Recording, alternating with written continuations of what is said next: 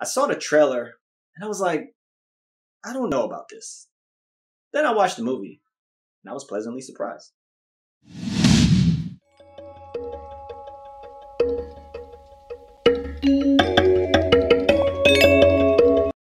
Hello, welcome to Just My Thoughts. I'm your host, Khaleel Ward. On this episode, I'll be talking about Chip and Dale Rescue Rangers, the movie.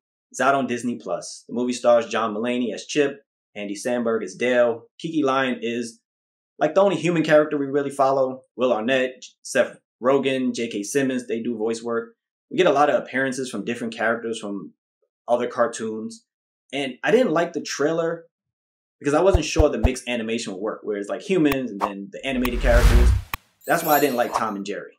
But then I watched the movie and immediately we get a different blend of animated characters. It's not just one set of animated characters, and we see humans interact with them early on. So it doesn't feel weird. It felt weird in Tom and Jerry because they were the only animated people and they just stood out.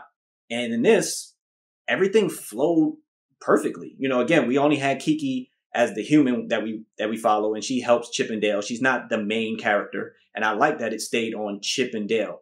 We get a backstory of how they met in school and, you know, how they rose to fame, essentially, with the show and how they had a falling out. Dale is still living that life, trying to do conventions and everything, while Chip has moved on, and he's an insurance salesman. So, you know, they meet back up, and the premise is hilarious. You know, cartoon characters are going missing and they're getting bootlegged.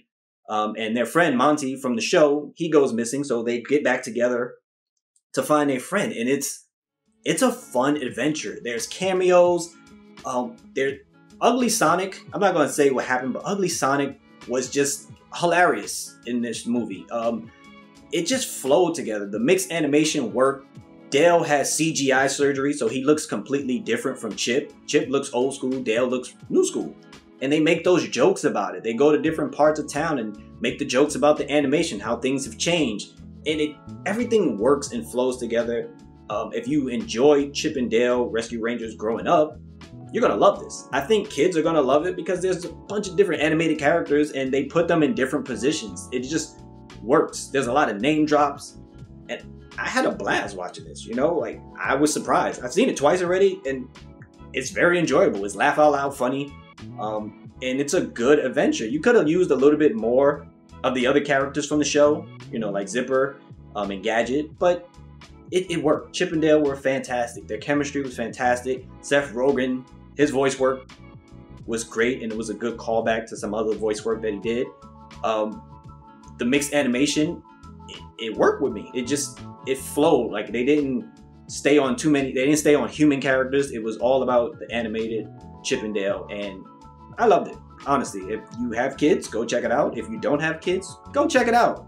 Especially if you enjoyed the show growing up. Just watch it and you're gonna have a good time. It's a great watch. Chip and Dale Rescue Rangers on Disney+. If you've seen it, please let me know what you thought about it. Thank you for watching. Thank you for listening. Deuces.